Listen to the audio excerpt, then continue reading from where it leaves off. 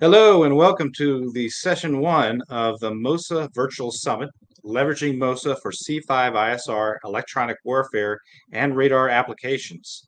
My name is Dan Taylor, technology editor with Military Embedded Systems, the SOSA Special Edition, and the FACE Special Edition. I'm also moderator for today's event. To learn more about military embedded systems, please visit militaryembedded.com and check out our articles, blogs, and podcasts on military technology. Our speakers are Ken Grove, Director of Embedded Computing Architectures at Elma Electronic, Dinesh Jain, Senior Product Manager at Abaco Systems, and John Breitenbach, Director of A&D Markets for Real-Time Innovations. Session 1 is sponsored by Elma Electronic, Abaco Systems, and Real-Time Innovations.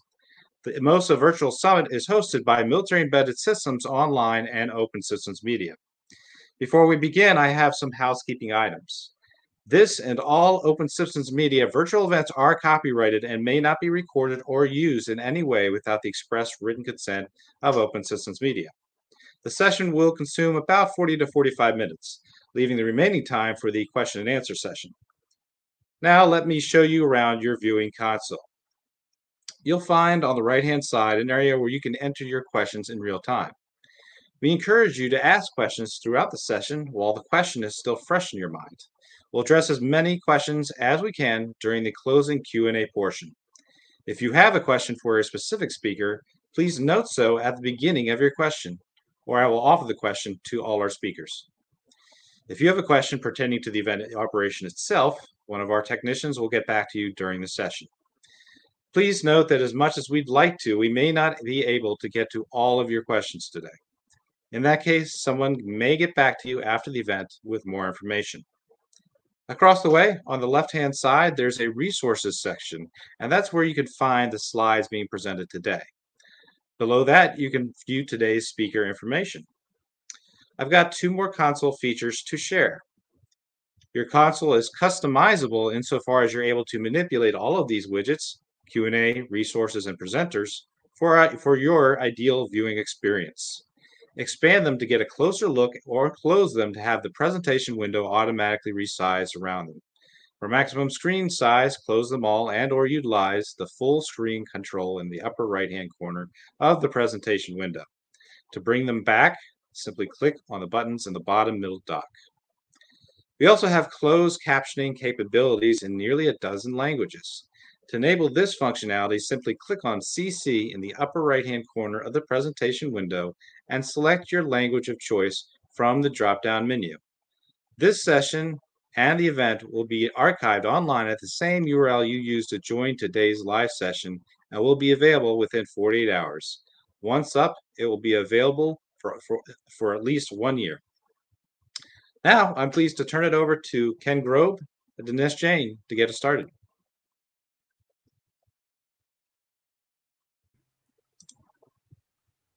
Thank you.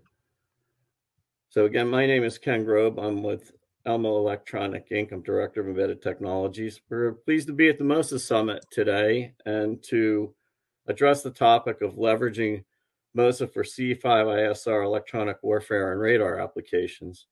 The slide we have up here is really an introduction that's setting the tone for the discussion, where we're pointing to the description of a capability under the MOSA umbrella. And MOSA was defined by the government to drive the capabilities in a more effective way to be developed, and it was guided by the Tri-Service memo that's referenced here. And for today's purpose, it really references 4 standards: SOSA, the umbrella standard, CMOSS, MORA, and Victory. So the discussion topics we'll cover today include application problems and challenges, addressing the MOSA application environment, so the environment that we're describing under the tenets of MOSA, a brief MOSA overview, hardware elements, and sort of what the benefits are of MOSA readiness, and then a summary. So moving on to this slide, challenges driving open standards. If one looks at the right, we see a picture of an inside of a vehicle, which could represent a vehicle that's fielded today. And if we look at some of these bullets, I'm not going to read them all. We're describing what the challenges are that are actually driving MOSA and SOSA, if you will, need to innovate to address threats, modernize hardware at the commercial pace, operate within swap constraints, which you can see there's only so much room in the vehicle, and to maintain a fiscally efficient approach. So one of the things that we're challenged with here is complexity. And if one looks at the cabling's not very neat. It's sort of messy. And the environment that's represented isn't necessarily intuitive. If we look at how the industry or how the DoD has arrived where they are, we see challenges that stem from legacy application of systems where we have legacy developed systems and stovepipes.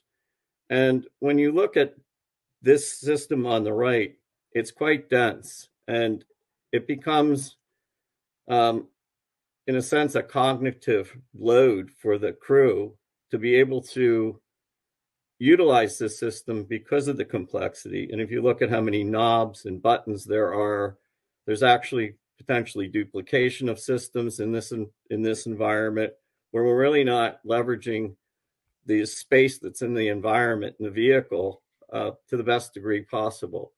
So the big goal here of MOSA, and in this case, when you look at a system that's this complex, is, and you'll see a single pane of glass in this application, is make these systems easier to use and more effective relative to the overall implementation of new capabilities.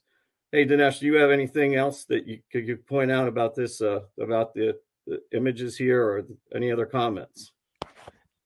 Looks like spaghetti to me. Yeah, it's a spaghetti thing. So maybe we could do better. So we'll move on and take a look at the next stuff. Yep. So turning this back over to you, MOSA overview and objectives. Do you want to cover these? Yeah, thanks, Ken. My name is Dinesh Jain. I'm a product manager with Abaco Systems. So MOSA's goal is really to solve the challenges that Ken just outlined. The first and fundamental thing is to define a set of standards that everyone is committed to following, and that is key. MOSA leans heavily on VIDA specifications, which itself leans heavily on industry standards. Standardization is key for enabling platforms to be modularized and for these modules to be interoperable between different solution providers. So you're not locked in to any one vendor. One of the key benefits is platform reuse as the mission evolves. For example, we can add capabilities. There's a lot of talk about AI, ML, machine learning, and that could potentially be added to an existing platform and used for a different mission. As we all know, continuous advances in silicon are critical for maximizing performance and swap. The CHIPS Act is fueling major investments in new technologies, such as advanced packaging.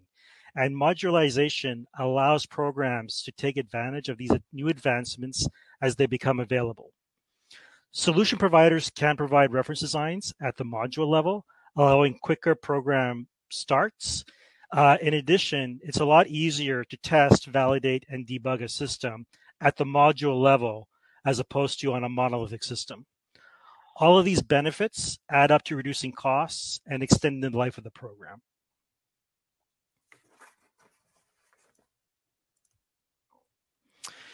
So as an example of a MOSA design, this is a pretty popular graphic that I borrowed. So as we can see, we can refer to the CMOSS architecture. It's overlaid on a ground vehicle. And really what we want to look at is the buses. The standardization of the buses is key to the modular approach in implementing a MOSA architecture. As we can see, the system is decomposed into different modules based on the stated function. and connected together through these standardized buses such as MORA low latency bus and Victory data bus. If architected carefully, each function can be updated as program requirements evolve without having a major impact on the overall system. As an example, we could change out the RF frequency bands on an SDR and upgrade that along with the Victory shared processing unit with minimal impact on the APNT unit. In the case of radar, we can decompose the processing chain into signal resources, basically RF management and processing resources. We can then break it down further into its respective submodules. The modules and submodules are connected together through a low latency network architecture. The different MOSA submodules can then be selected and upgraded from different suppliers, providing optimal performance and flexibility. So when mapping this to a physical implementation, starting from the right of the diagram, the single board computer controls the system with application software and overall system control. The FPGA is a dedicated low latency front end doing ADC DAC conversion and direct RF sampling. The FPGA connects to the sensors. The hardware components support Victory and MORA software for interoperability at the logical layer for domain-specific performance. But at the physical layer, they're using industry standard Ethernet. If data is to be shared across multiple modules, a network switch with MORA and Victory services can be used to scale the system. So if we were to look at this as actual modules, these three modules here are all SOSA aligned. The module on the left is a FPGA DSP processor for low latency processing. In this particular case, this actually has a built-in ADC and DAC to maximize swap. On the right-hand side, we have the SBC. The SBC 3513 that will contain the application layer and control the system, and multiple SBCs can be used. In addition, the other one, the DSP, there can be multiple modules depending on the platform and the mission. As we need to scale the system, if additional buses are needed, a switch, the SWE SWE45OS, can be used to connect different modules together to scale the system. So that's some pretty interesting stuff, Dinesh. All that brand new hardware that's working up at up to 100 gig. So when we look at this with our partner Abaco, we've got all these great hardware elements. We've got RF SOCs, we have IO SBCs, and then we have these nifty network switches that are capable of operating up to 100 gigs, so 1, 10, 25 per lane, and all the way up to 100 to support 100 gig Ethernet, so 4 times 25. So when that's moved towards the packaging or the way that we're going to connect all this together, this slide's addressing chassis, backplane, and I/O. So few points about this, connecting and processing and signal distribution. How do we go about that? So if you look down in the right-hand corner, we got a little blue block, and there we have a couple of different chassis. These are development chassis at Elma. We call these compact frames. And they've been designed to take reference development backplanes that are useful in stitching together systems that are SOSA aligned, also in this case, CMOSS aligned, to implement a particular capability. So the idea with the compact frame is to make it easy for folks to plug in their PICs, their actual physical cards, the 3 UVPX cards that are SOSA aligned, and be able to do some real work. So with the hardware elements that Dinesh just went over, we'd be popping those things into their respective slots that are mapped by the backplane that's above the compact frames. So in that backplane, if we work it from one side to the other, we've got an IO SBC slot, a payload slot, and then a timing slot or a PNT slot where we plug a timing card if the system required it. a network switch slot, and then we have two additional payload slots. So these give us the slot references to take cards that at the ICD level are aligned to the slot profiles, and we'll receive them, and all the I/O in this case, and this is the beauty of CMOSS and SOSA, will align, and we can plug and play with those cards in those slots. As we take a look at some other elements of this, what the backplane does is it receives the switch that provides Ethernet-centric connectivity on the control planes and the data planes, which is very typical and intended in a CMOSS system. Further, it implements something called the IP&B buses on the bottom, which interface to an IPMC on the PIC that allows us to implement a chassis management scheme within the architecture. So one other thing that's of interest is on the top, we have these gray boxes, and these gray boxes represent apertures that can take 67.3 connectors and allow us to have a way to get I/O, in this case, RF, in and out of the PIC in a defined way. So all of this sort of comes together where we have partners that can interact, in this case, Abaco and Elma, and make it relatively straightforward for the users to be able to plug those cards into a known alignment in a slot defined by a slot profile and have that work. Further, as you look at the development cadence where you're doing this, one is getting from the development on the bench to the deployment architecture. And in this case, the deployment chassis architecture is actually informed by the CMF reference architecture. And this is an example of a CMF reference chassis that's being designed by Elma that will be aligned with the CMFF RA and then enable folks to do testing and integration in an actual deployment chassis. So moving along,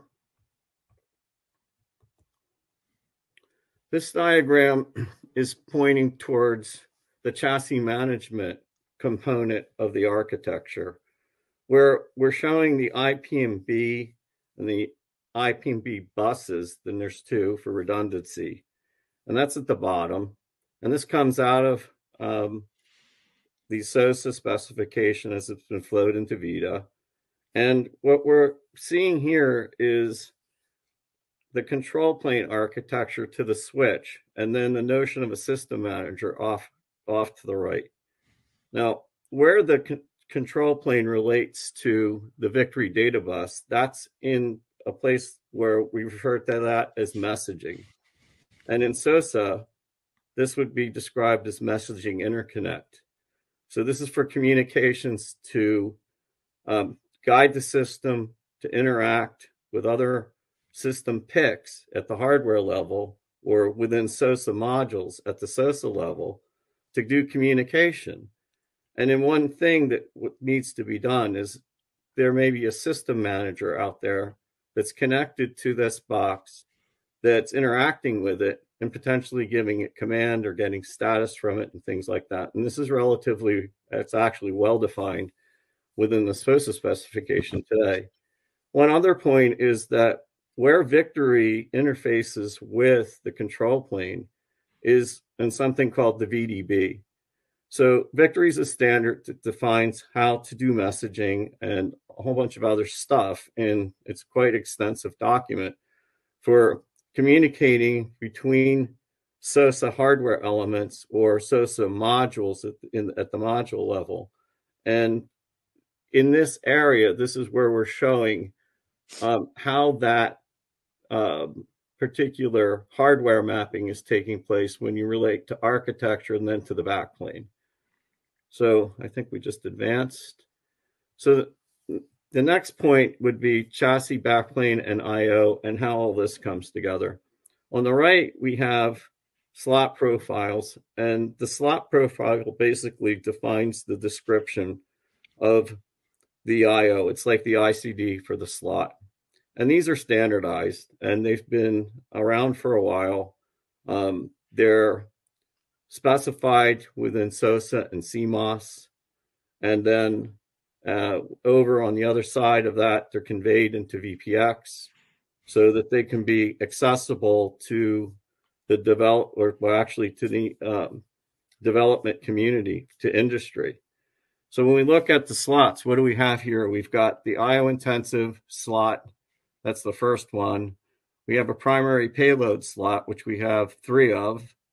And then we have a timing slot, or the PNT slot, which is in the middle. And then to the right of that, with the gold and the green, we have a network switch slot. So these slots are all connected together to the network switch, where connectivity in CMOSS is largely done through Ethernet connectivity in the data plane in one domain, and in another domain, it's done through the control plane. So if we look at how those slots map into the backplane, those slot profiles associate with a physical slot in the backplane and describe how it's wired. So this just becomes a mapping of the slot profile to the backplane slot itself. And below it, what we're showing is an actual backplane, and those colors are actually showing the type of slot in the physical backplane. So you go from these logical concept or physical actual descriptions of the slot profile, then the mapping of those profiles into a backplane in an order, and then we come down below that and show the reference implementation in an actual backplane in that green block at the bottom. And I'll just move it. So with all that said, now what we've looked at is some of the logical description of MOSA. As we move through this, then describing the RF processing chain, Dinesh was describing architecture that would be used in an EW system.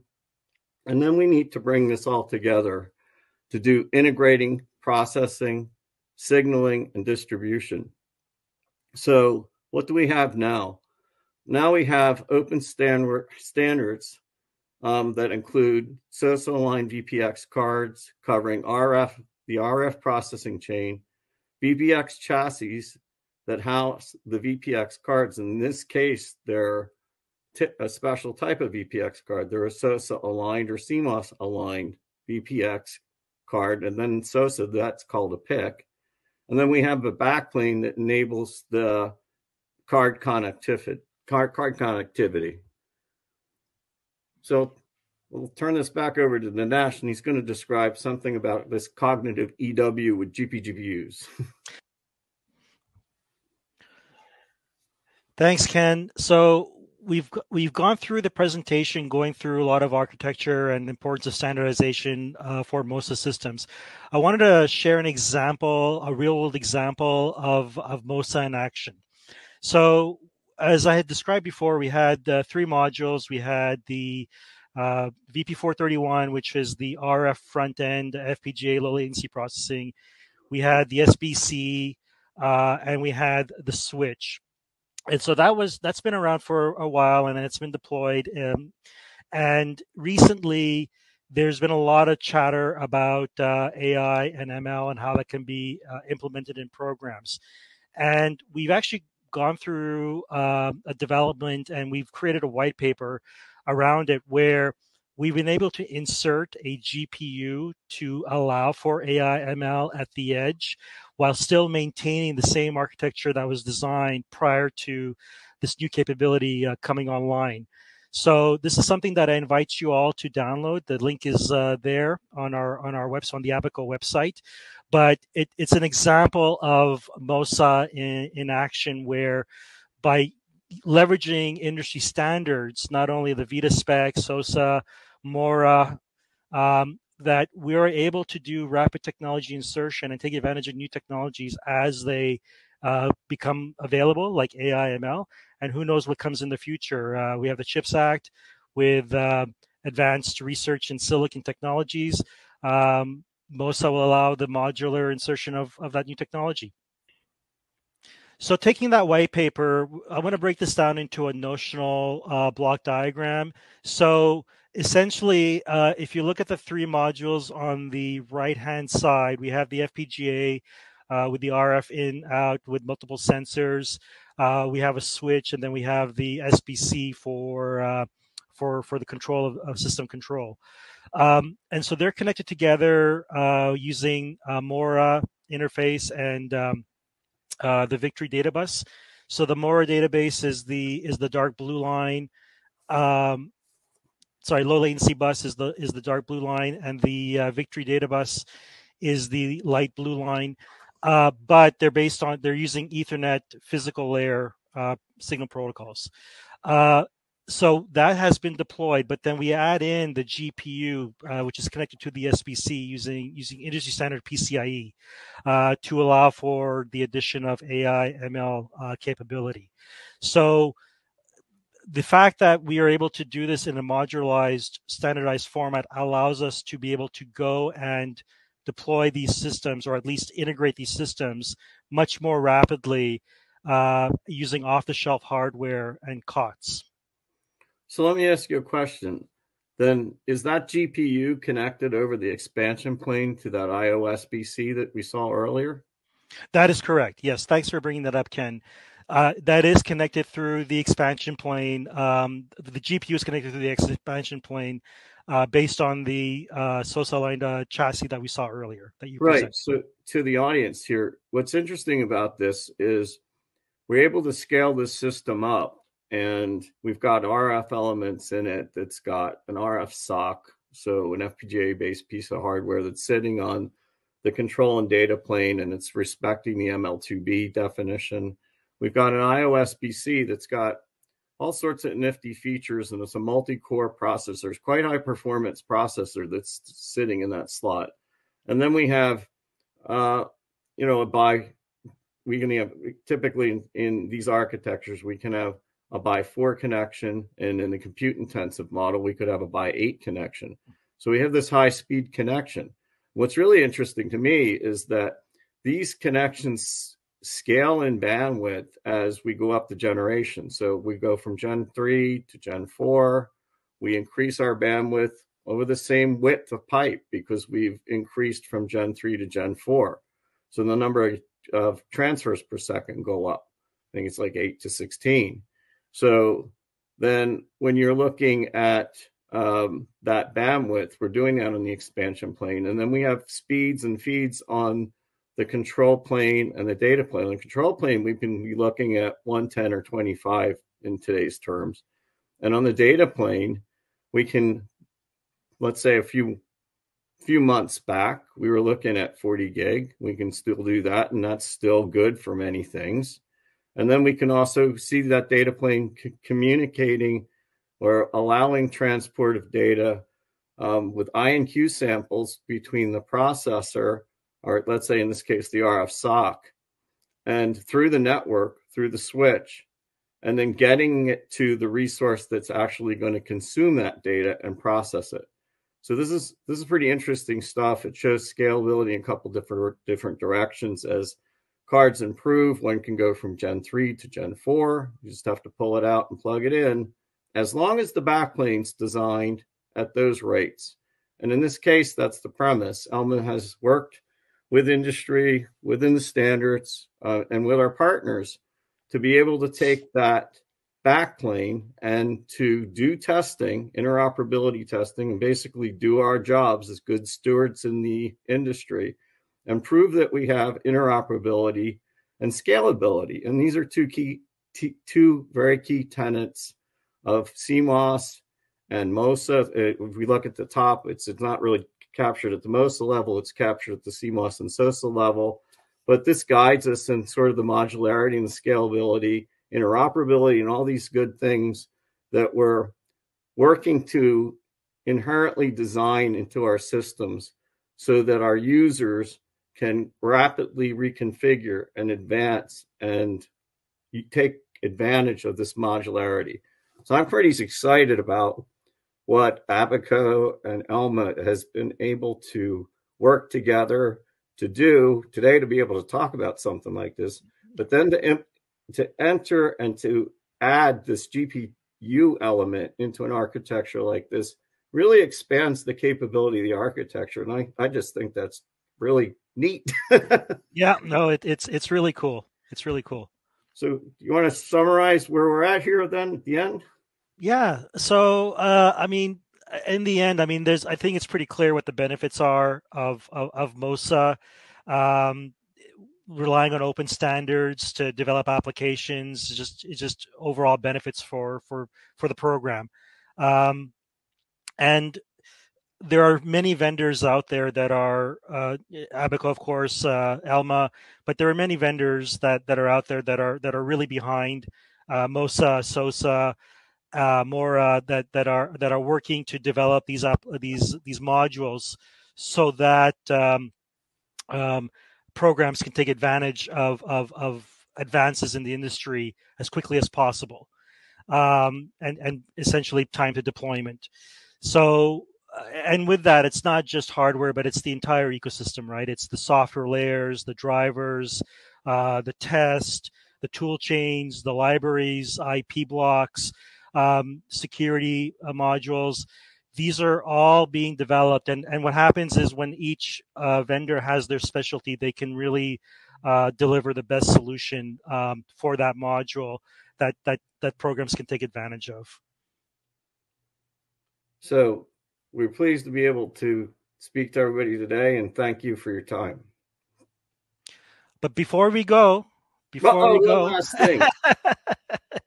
Before we go, if anybody is visiting AUSA Global Force, we invite you to come visit our booth. So Abaco will have a booth, and we will have an end-to-end demo of a MOSA technology development platform in action, and Elma will have a development environment that they will be showing.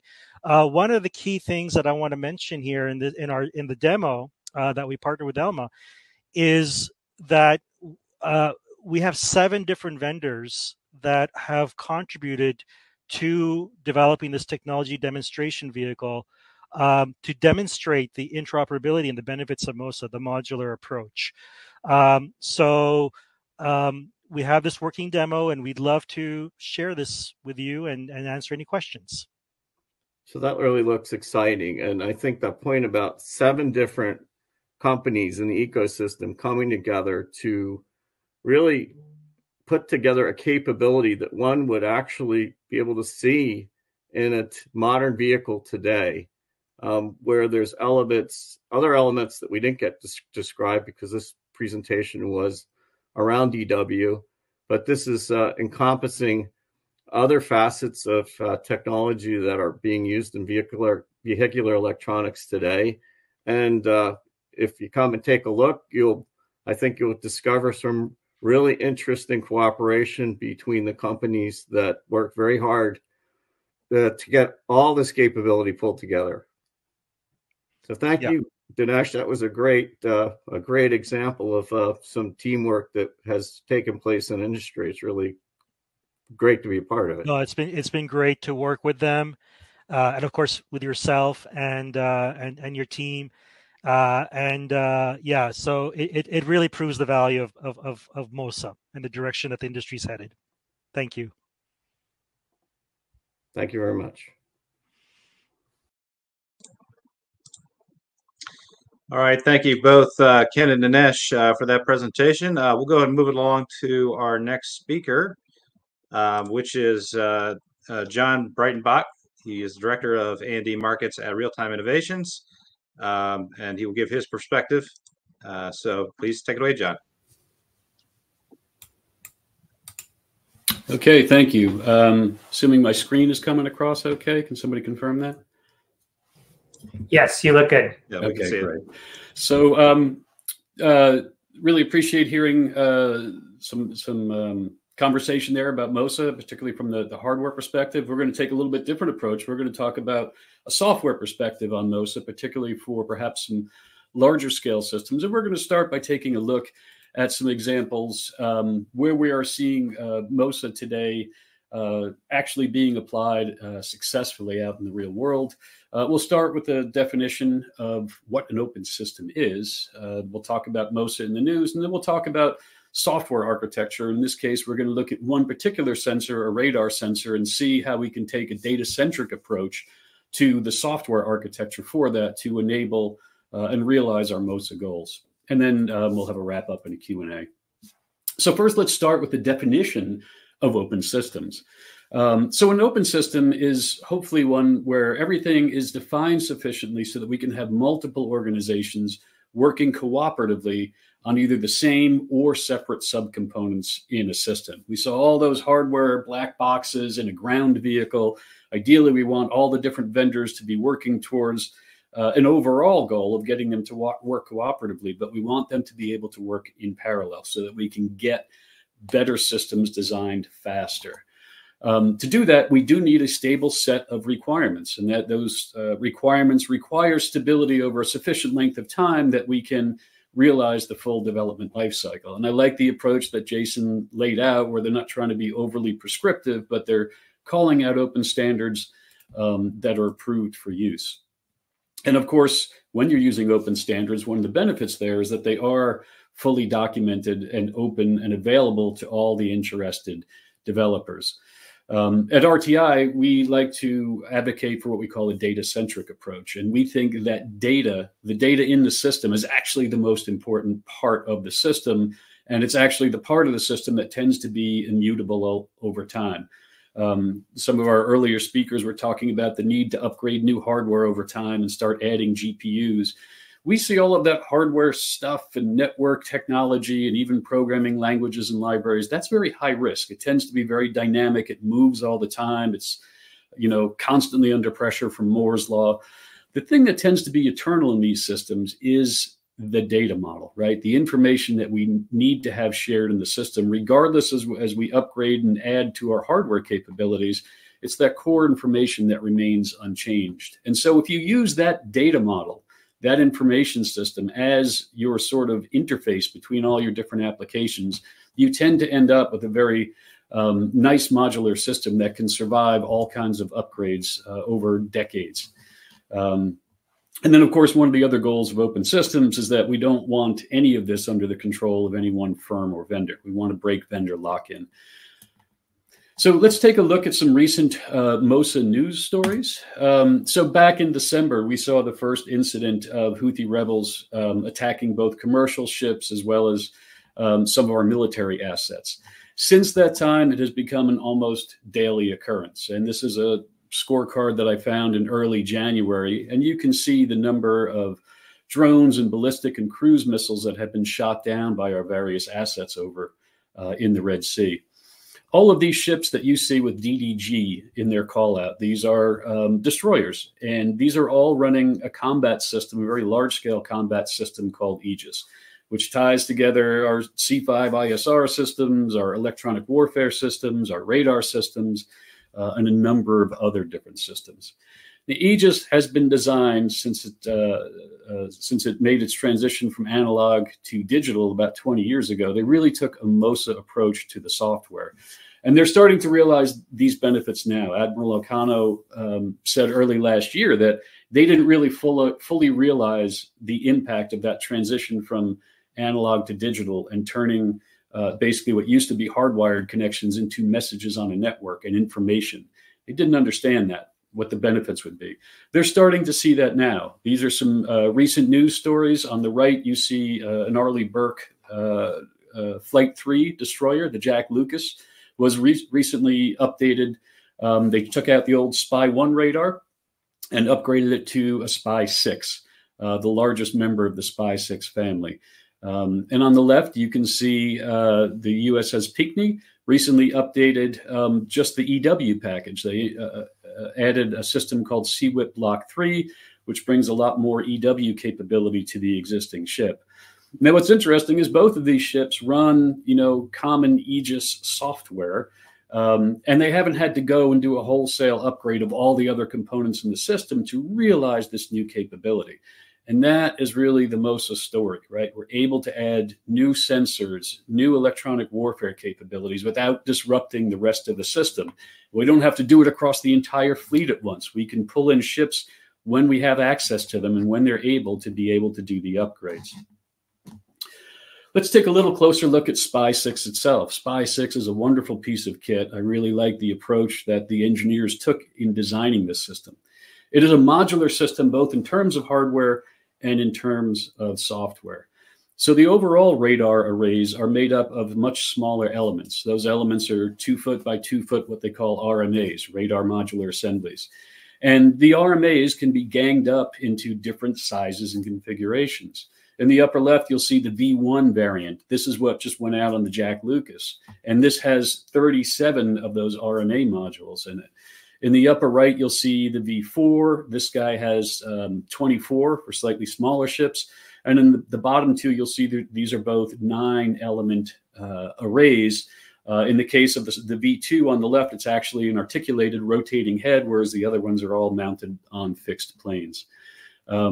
But what's important here, again, modular approach to the hardware, but from the software perspective, the information coming out of the system is the same, regardless of the size or configuration of the different arrays. And in fact, just as we saw the first SPI-6 V1 go out on the Jack Lucas, just recently a different configuration, the V2, which is the 9-element on the rotating head, just deployed on the USS McCool. Which is an amphibious transport dock ship. So we've seen this sort of MOSA approach yielding the results where we can put different sizes and configurations of sensors and capabilities like EW onto these different vessels. So let's take a deeper dive into radar systems and see how we can take a MOSA approach from a software perspective for typical radar systems. And radar systems, I use the word typical, but there's really no such thing as a typical radar system. They come in all kinds of shapes and sizes and configurations.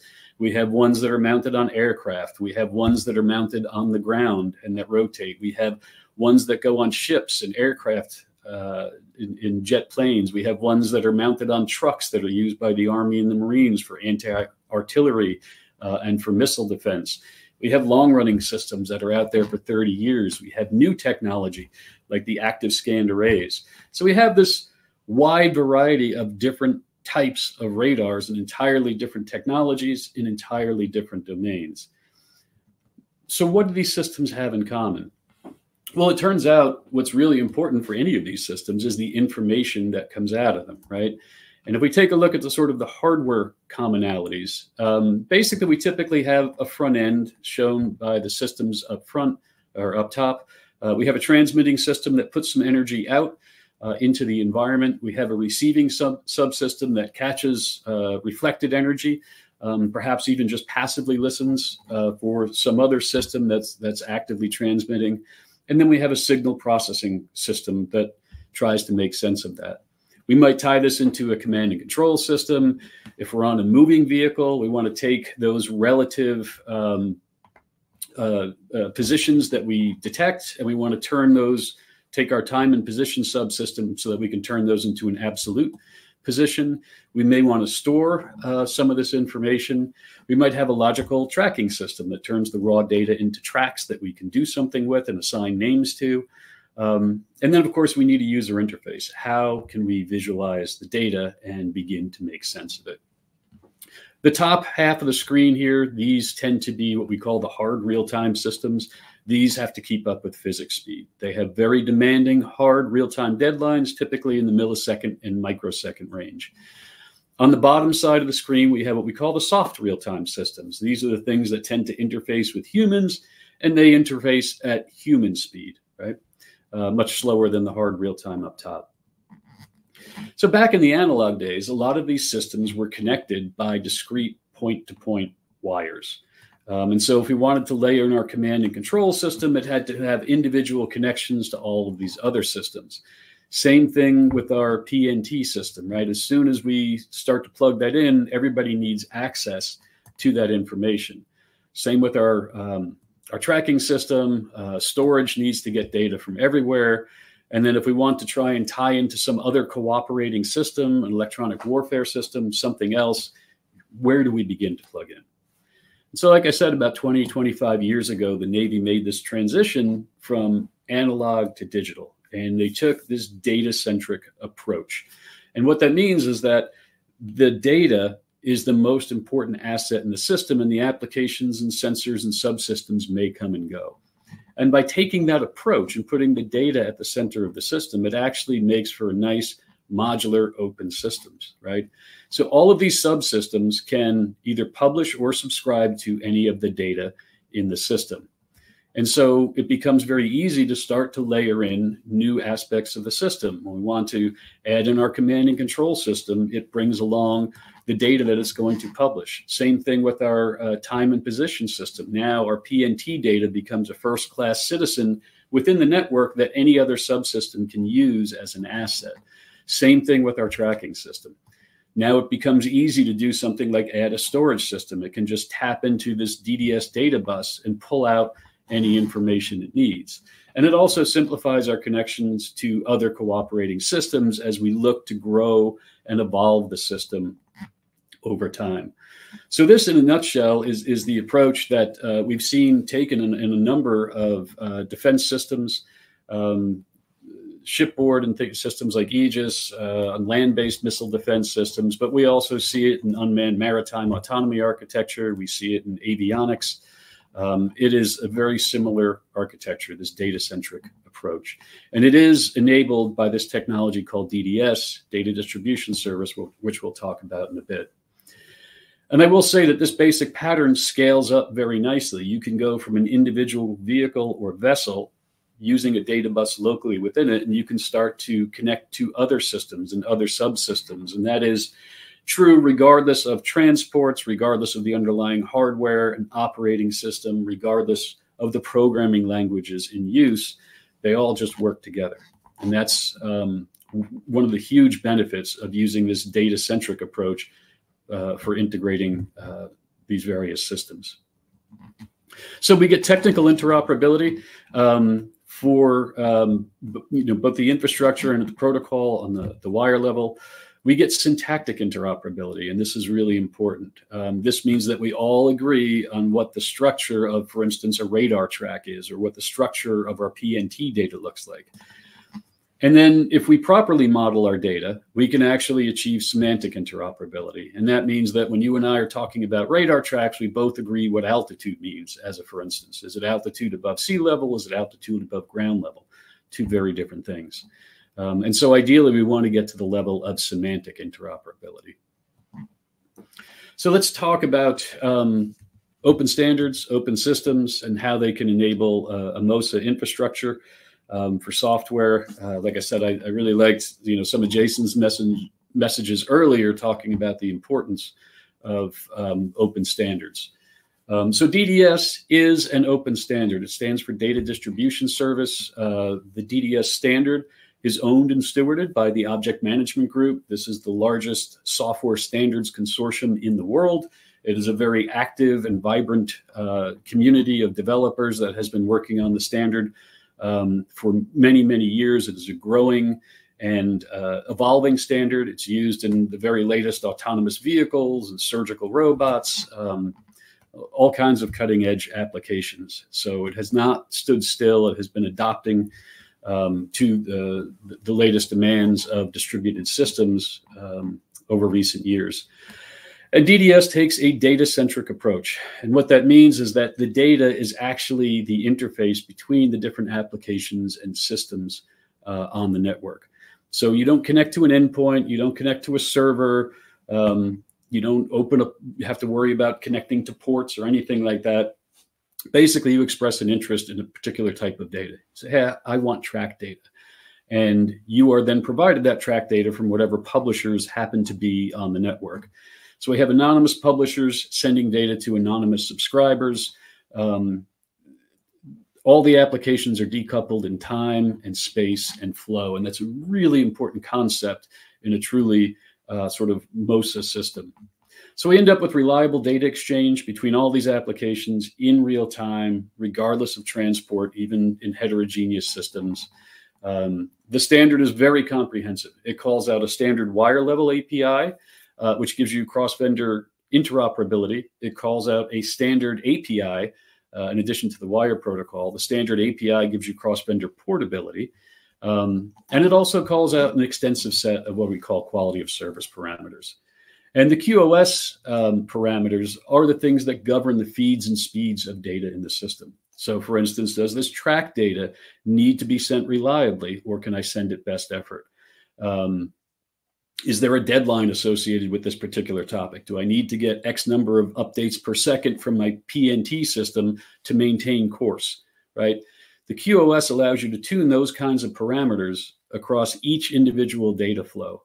And the QoS, again, are defined as part of the standard. And so they allow you to capture and enforce your system level design requirements, regardless of which vendors and which components you bake into your system. The middleware itself, DDS, takes care of all your underlying network transports. It mediates away all of the differences between CPU architectures, networks, operating systems, programming languages. Data arrives in your application as if you sourced it yourself in exactly the format you need it. And by the way, it is TRL9 technology, and it is on the DoD IT standards registry. Because the DDS standard is so comprehensive, again, standardizing API, standardizing wire level protocol, standardizing quality of service, standardizing security model, standardizing an orderly method for data type evolution without breaking backward compatibility.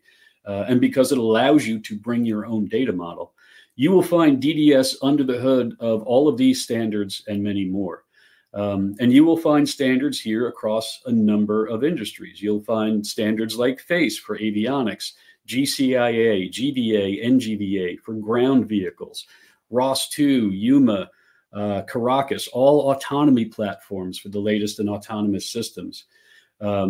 SIGI, which is for modeling and simulation. So DDS is sort of a meta standard. Like I said, it is very comprehensive. It's more comprehensive if you're trying to design your own standard for interoperability. I highly recommend you look at DDS because you're probably going to need a subset of what DDS brings to the party. Because it is baked into so many standards, DDS really allows you to take a MOSA approach and leverage best of breed. The earlier speakers gave great examples of, hey, we've got, GPU hardware. We want to take advantage of things like AI.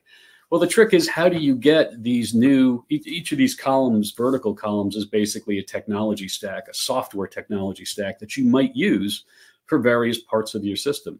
So we might be using FACE for our avionics, but we want to leverage in some AI and machine learning, and we got this Python libraries and TensorFlow. Well, how do we get those two things to talk? And then we want to make the system autonomous, so we want to leverage ROS2. And that's going to happen perhaps a different programming language, maybe C++. The Connects data bus, DDS data bus, allows all of these different things to talk together and work together as one. And so this is a great way to innovate, to reduce risk. You can really pick best of breed technologies while still maintaining interoperability with legacy established military standards like FACE, like GVA, and so on. So DDS is really a great mediator between both the old as well as the new, the very latest scripting technologies, things like Python and AI and machine learning. RTI is a commercial vendor of DDS. Ours is called Connects Professional. We don't just sell an implementation, we actually sell a complete ecosystem. We have all kinds of tools and services and data modeling. We have integrations to things like game engines like Unreal and Unity. Jason earlier mentioned the TSOA ID event.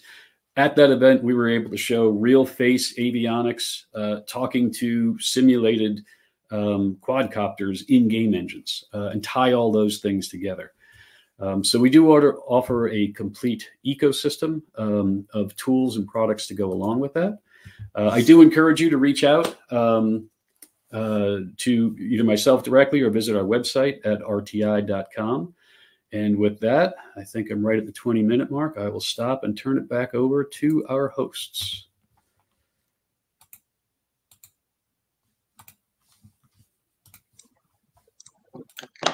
All right. Thank you very much for that, John. And that takes us over to our Q&A session. Unfortunately, Ken was not able to stick around for that, but we do have Dinesh and John here ready to answer your questions. So we'll get right into them. I will start. I'll start with you, John. Can you talk a little bit about security? If applications discover each other and share data anonymously, how do you secure the system? Yeah, it's an interesting question, right? If everybody can discover everybody and see each other's data, that's sort of contraindicated to security. But DDS does have part of the standard. There's an entire document just calling out the DDS security specification. And within that specification, the mechanism is basically applications mutually authenticate. One application will authenticate to another. So they exchange security credentials. They have to be tied to a common root of trust, something like a common CA. At that point, assuming that they trust each other, have authenticated each other, they actually share with each other permissions, right? Basically, which topics do I have the ability to read and write? Which ones do you have permissions to read and write? And that is negotiated as well, right? So nobody can write, let's say, the PNT data if they don't have explicit authorization from some certifying authority saying that they can do that. But nobody needs to go back to a central location at runtime to authenticate. All the applications authenticate to each other directly. And then we have the choice from a governance perspective for each individual topic. We can choose to fully encrypt it, maybe just sign it or leave it out in the open. And each of those postures takes a different amount of compute power. So you have the option to turn the knob for each data flow to go between, your needs between confidentiality and performance and find the balance there. So gotcha. All right. So we did have a question for Ken, so I'll go ahead and throw it over to Dinesh. Hopefully he can take that one on.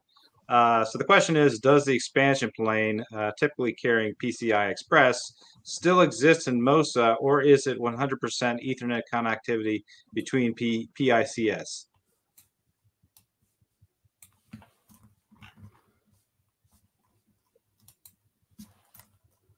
One of the things about MOSA is, at least on the hardware side, we tend to use the SOSA aligned standard. And so the SOSA, what it does is it defines certain slot profiles, backplane profiles, and they do call out the expansion plane, and they do allow for PCIe over the expansion plane. In fact, the cards that I showed in our presentation, the VP431, the SBC 3513, we support PCIe out and in on our expansion plane, on the backplane. So the answer is yes. Gotcha. All right. Well, we are running up on time, but I'm going to try to get one more question in here for John here. And that is DDS better suited for larger systems or individual sensors and robots? Well, it scales really well. If you look at systems standards like UMA, the Unmanned Maritime Autonomy Architecture for the Navy, right? That's designed for small unmanned surface vessels and unmanned underwater vessels. And DDS works great there, just in a self-contained small vessel. But as you've seen with larger scale systems like Aegis and some of our other missile defense systems, it scales up.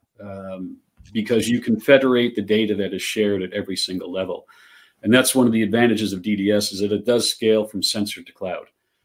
And you only have to learn one technology stack for that whole tree. Normally you'd have to learn, a whole different set of technology for your web applications than for your deeply embedded real time and at every stage in between. But with DDS, it's same technology stack, same data model, top to bottom. Right. Great. Well, thank you both. That brings us right to our time limit for today. Sorry, we could not get to all of your questions today. Someone from us may get back to you after the event with more information. I would like to thank Ken, Dinesh, and John for speaking today, as well as Elma Electronic, APCO Systems, and Real Time Innovations for sponsoring this session. This and all Open Systems Media virtual events are copyrighted and may not be recorded or used in any way without the express written consent of Open Systems Media. This event will be archived online today at the same URL you used to join today's live session, as well as the URL shown at your screen, and will be available for at least 1 year. Please also be sure to attend our next session titled MOSA at the Edge, C5ISR sensors across multiple domains. And that begins at 1 p.m. EST, so about 12 minutes. Thank you very much, and we will talk to you soon. Thank you. Thank you.